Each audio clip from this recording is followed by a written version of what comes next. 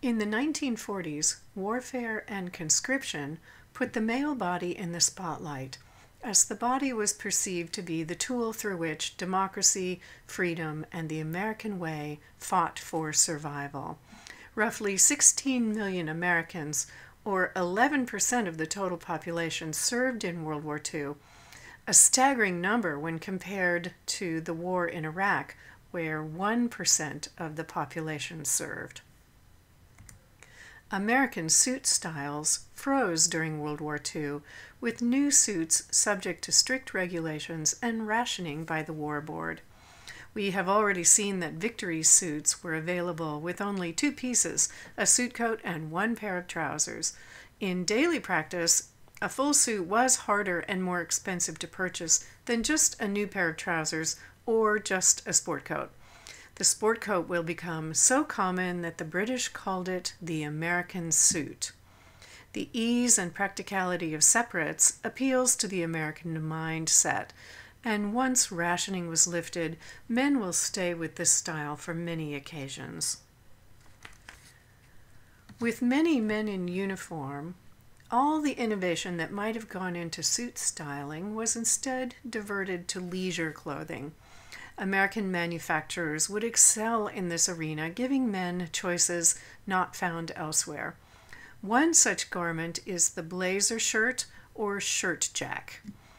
It is a shirt made with a straight hem so it could be worn untucked, serving as both a shirt and a jacket. Many featured patch pockets, a menswear standard for suits that now migrate to shirts. It is a shirt made with a straight hem so it could be worn untucked, serving as both a shirt and a jacket. Many featured patch pockets. Patch pockets could be used in this case, but not suit jackets, because a shirt takes less fabric than a sport coat to make. These were made of sturdy fabric to wear in place of a sport coat or lighter, colorful fabric as casual wear. They would not be worn with a tie. Shirt jacks featured a convertible collar. It lays flat like the collar and lapel of a sport coat, but the top collar is longer than the folded lapel on the chest. There's a buttonhole in the lapel. The shirt jack could be buttoned at the neck to form a semblance of a regular shirt collar if the need arose quickly, and that's why it's called a convertible collar. It was not possible to wear a tie with a convertible collar, however. Compare this flat collar to a dress shirt on the right. Dress shirts include a standing band sewn between the shirt neck and the collar to provide space for a tie to sit. The convertible collar will be a huge success, giving the impression of menswear styling without the tailoring or tight fit, and we find it on many sports shirts in the 1940s. The 1940s are often considered the heyday of casual men's shirt styling. Dress shirts remain the same, but casual shirts are now often made of rayon, which was not a restricted fabric. Rayon drapes nicely, giving men a softer, elegant drape instead of the stiff correctness of a cotton shirt. Long point collars and patch pockets with flaps add interest to fill in the chest area. Men wear a very wide array of colors, including every color imaginable. Wearing uniforms and victory suits left men yearning for something brighter for their casual wear. Another leisure item is the leisure coat, or loafer, as it was called at the time. This jacket took less resources than tailoring a suit and offered the mix and match ability of a sport coat. It was made of heavier fabrics than a shirt jack and was not intended to be worn by itself, but over a shirt or sweater vest. Many were offered with different fabrics in the sleeves than the body, allowing scraps of fabric to be put together in one garment. And most were made with inferior grades of wool to meet wartime restrictions. The body ideal for men will exaggerate the 1930s trend for broad shoulders. The pants waist remains high and pleats disappear with rationing. These trousers are available both with cuffs or without. Manufacturers were allowed to cut only certain lengths of fabric, so if a man were a size short or regular, a cuff could often be included. If a man were taller, there was not enough extra fabric to form a cuff. Cuffs return after the war. Uniform mania sweeps the country, with workwear now being made in matching ensembles to look like uniforms. Americans give up smocks or aprons or other vestiges of European work outfits. Uniforms look modern and exude an air of patriotism for men not fighting at the front, but still performing essential tasks at home. One characteristic garment is the Monterey jacket, seen at the far right in green. It is a civilian version of the Eisenhower jacket, cut to end at the waist, and notice the modern zipper closure. Coats are expensive and use a great deal of fabric. All weather coats, like the trench coat, become popular that don't require precious wool. Wool coats were made, and some were infused with water-resistant chemicals, so one did not have to own a raincoat and a winter. Coats made with raglan sleeves, as seen on the left, are quite popular and create more ease in the arm, kind of a one-size-fits-most approach.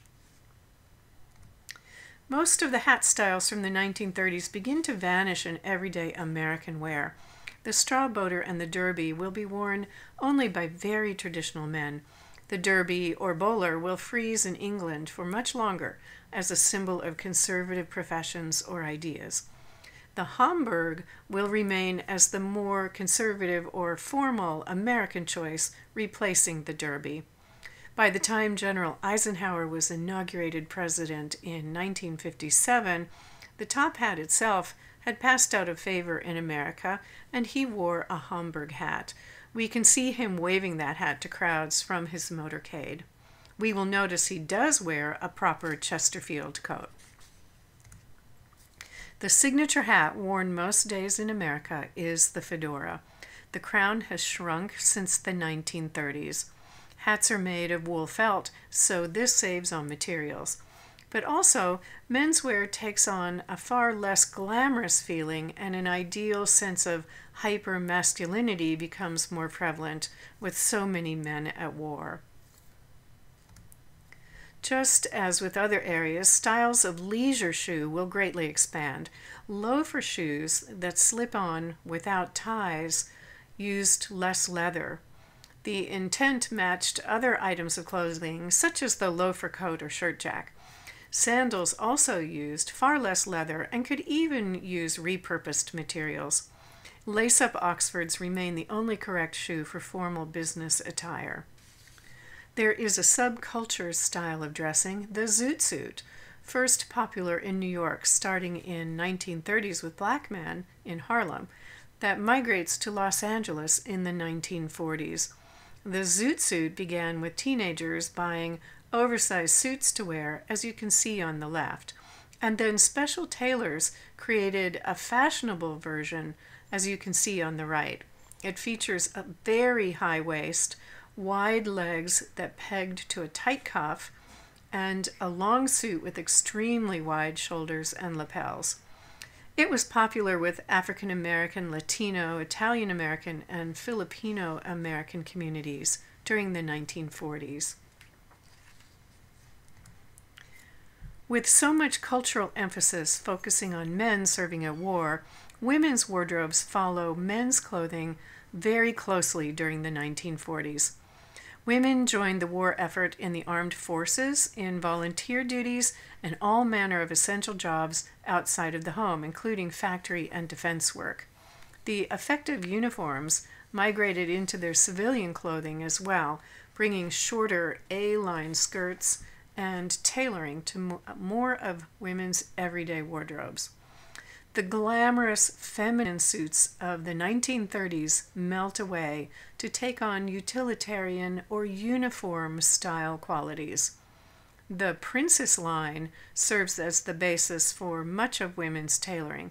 We can see princess lines in this suit, seams that run from the shoulder to the hip.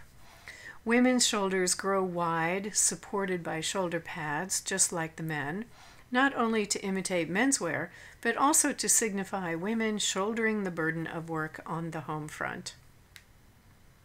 Skirts are narrow or A-line shape, with hem lengths falling just to the middle of the knee. Women take to wearing separates, sports jackets, with skirts or trousers. American designers such as Claire McCardell created the first intentional line of separates that mix and match with each other. A woman could buy 5 or 6 pieces and create endless variations of wear.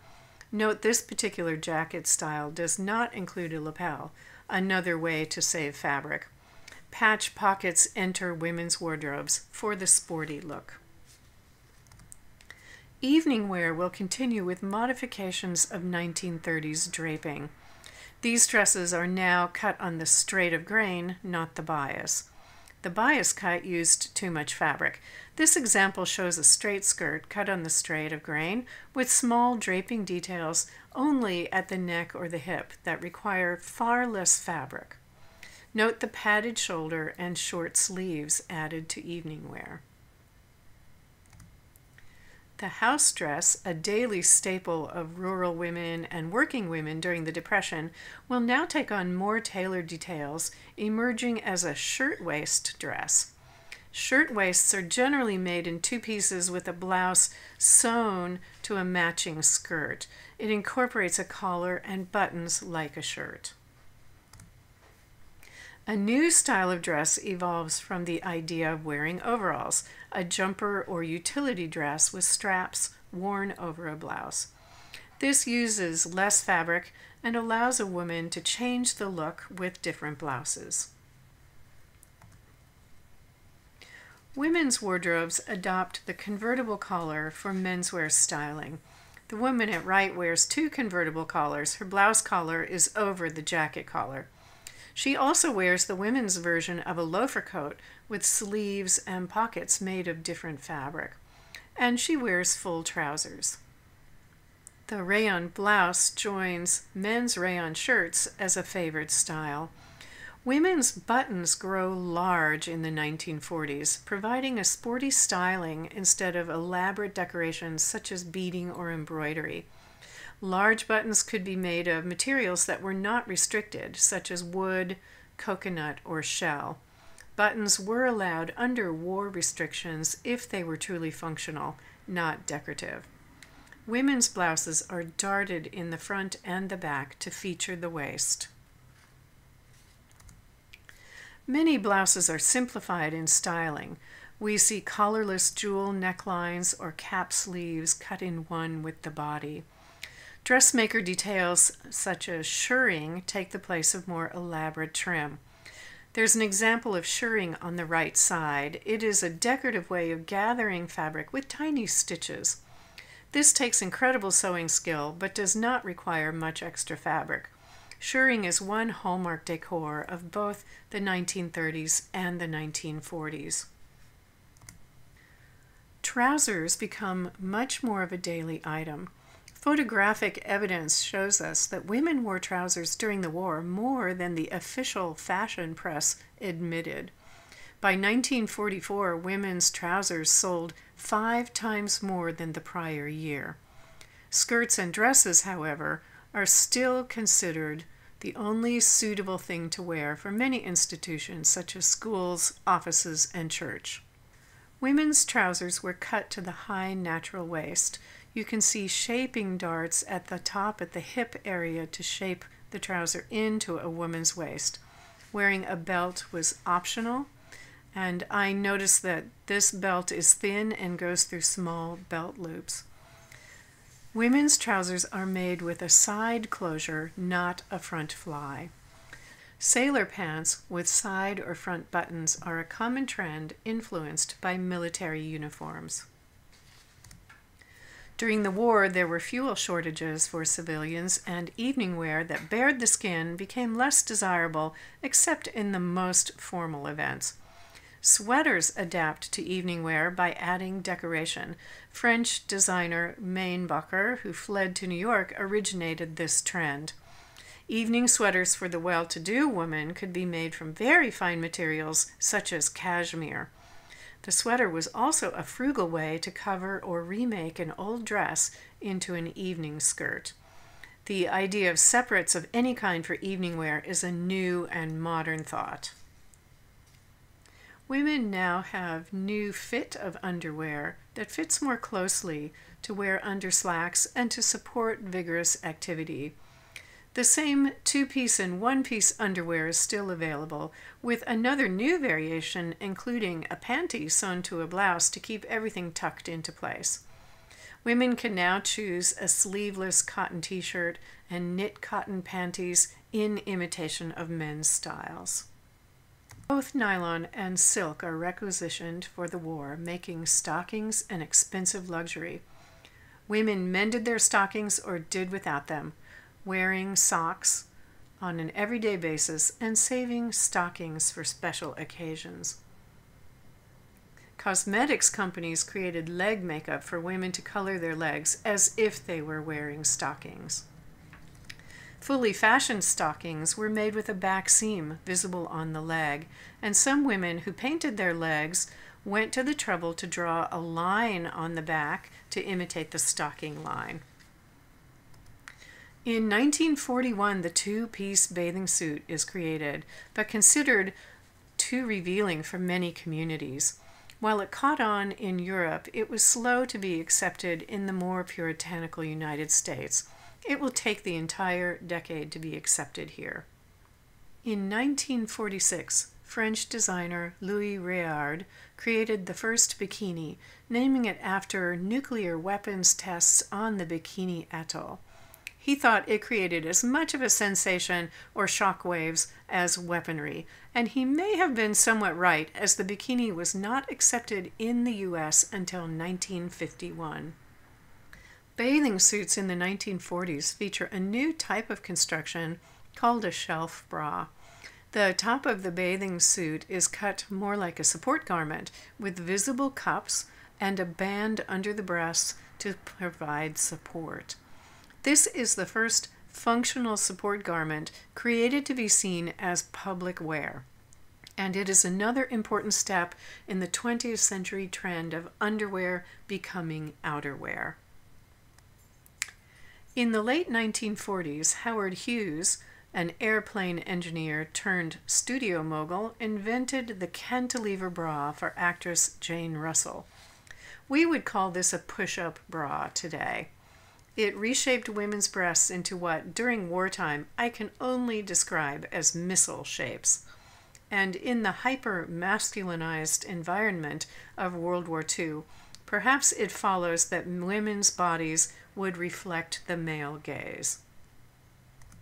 This bra actually required some advanced engineering, with cups created in several pieces and wire supports. It makes a strapless bra possible. Cantilevering is constructing a protrusion that is fixed only at one end with no support on the other. It is also a feature of modern architecture. Bras are becoming big business, and by the 1960s, there will be over $450 million per year spent on bras. The ideal shape for women now applies lift and separation without a corset. The bra itself is shaped into points. Accessories take on new meaning in times of deprivation. They are small, colorful, and easy to make using small scraps of fabric. Women's magazines and sewing patterns promoted many new styles. We will see fanciful and colorful gloves, hats, and scarves. Hats are small and simplified as wool felt is rationed.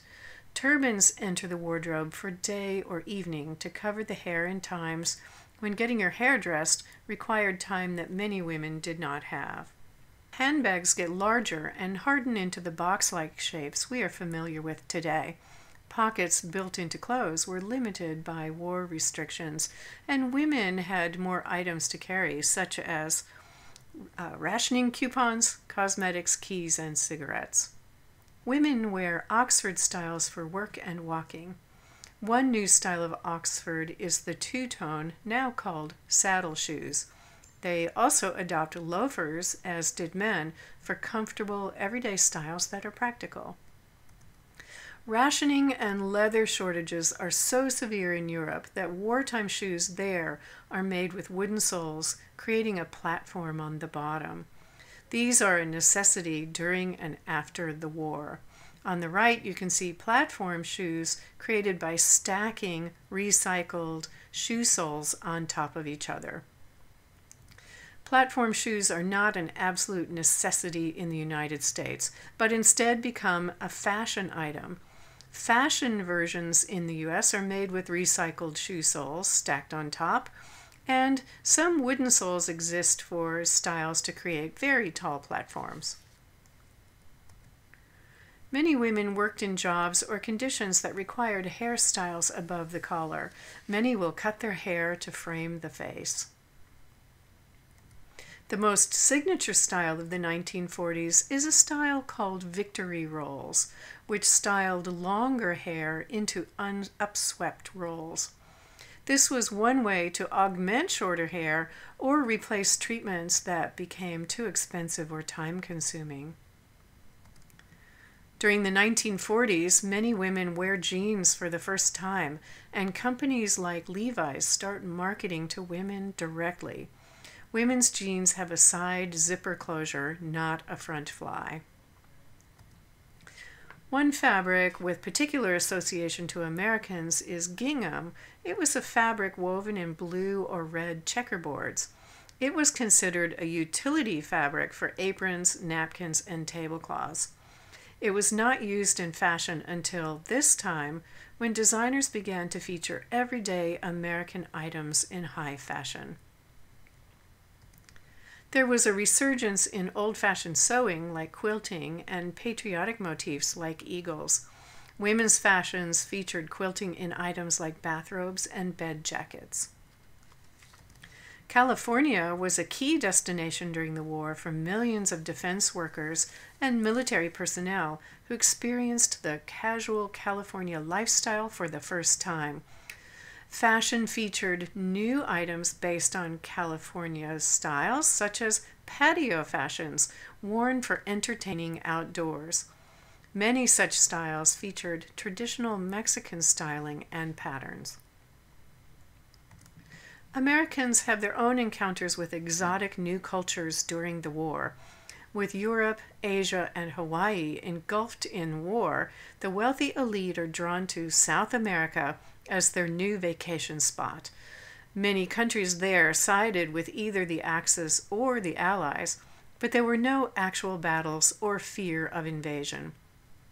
Hollywood movies would soon follow, showing average people the lavish nightclubs and exotic fashions. One movie star that rose from this trend was Carmen Miranda, a Brazilian singer and dancer. Americans serving overseas also discover garments from around the Pacific, Chinese, Japanese, and Pacific Island items.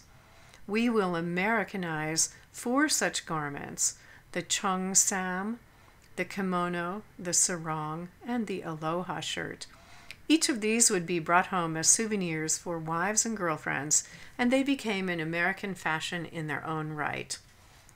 The sarong is a wrap skirt worn throughout the Pacific Islands. It quickly adapted to sports or play outfits and bathing suits. Hollywood featured a cross between a sarong and a cocktail dress designed by Edith Head and worn by Dorothy Lamour. Even though she was in the middle of a jungle, it was a very fancy drape of a sarong. This rapidly became middle-class cocktail attire using printed cottons with exotic motifs. Cotton and rayon were not rationed, and so this was an affordable way to spice up a wardrobe. The aloha shirt is now ubiquitous in California. It is hard to imagine a time when it was new. It was discovered by American servicemen who adopted it for off-duty wear as more appropriate to the jungle climate they served in. It was also a welcome burst of color and pattern for their wardrobes. Pacific makers quickly manufactured them expressly to sell to Americans as souvenirs. While this shirt was a novelty in the rest of America, the style stuck in California. Everyday Americans would start wearing tropical prints as a relief from wartime sobriety. The war impacted every aspect of American life, and we emerge with a sense of independence and confidence we'd never felt before as a nation. Women's wardrobes also asserted a new confidence, imitating men's clothing more closely than ever.